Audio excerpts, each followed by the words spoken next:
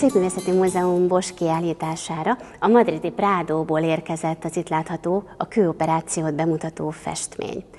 Ennek a témának 8 dokumentált változatát ismerjük.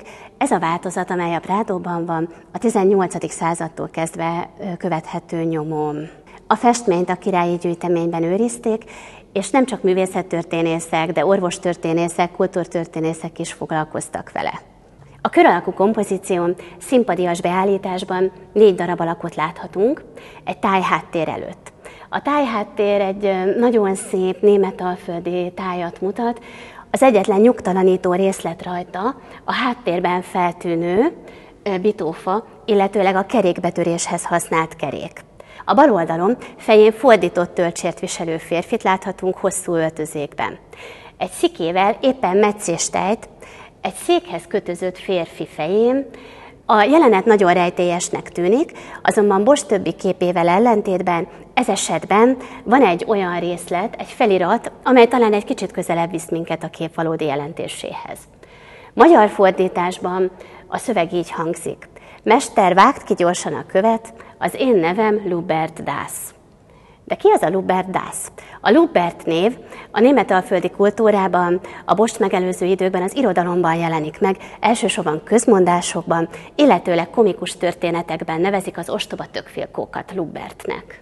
Valószínűleg egy olyan műveletlen emberről van szó, aki úgy gondolta, hogy egy egyszerű sebészeti beavatkozással eltávolítják fejéből az ostobaságot, és ő maga is olyan művelt lesz, mint a társadalom műveltebb tagjai, akiket talán az itt látható szerzetes, illetőleg apáca is képvisel. Vannak olyan elképzelések, melyek szerint a 3 másik alak az orvostudományt, a vallást, illetőleg a filozófiát jelképezi.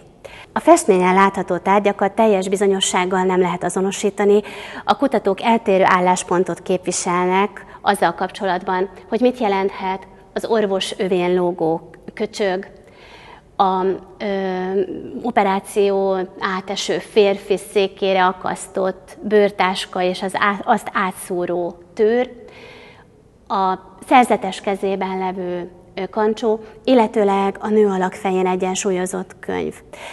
A nőalaknak a gesztusa az, hogy rátámaszkodik az asztalra, a lustaságnak is egy hagyományos megjelenítési formája, ezért olyan elképzelés is van, mely szerint a fejére helyezett könyvön keresztül munkanélkül szeretné magába szívni a könyvben található tudást.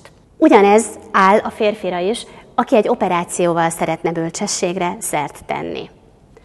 A 16. században a festmény nagyon népszerű volt, számos festmény született ugyanebben a témában, ahol kifejezetten arra helyezik a hangsúlyt, hogy a pácienst átverik, és az állorvos és segédei elveszik a pénzét. Az, hogy nem egy orvostörténeti dokumentummal állunk szemben, abból is sejthető, hogy a festménynek kör alakja van, a tondó formátum pedig minden esetben valamiféle magasabb rendű, egyetemes jelentésű üzenetet sejtett. A KtomOPERÁCIÓ című festmény hasonlóképpen Bosch többi művéhez nagy kihívást jelent mind a művészettörténészek, mind pedig a műkedvelők számára, hiszen miközben nagyon sok részletről pontosan tudjuk különböző közmondások alapján, hogy mit jelent, vannak olyan részletek, amelynek jelentésére talán soha nem fog fény derülni.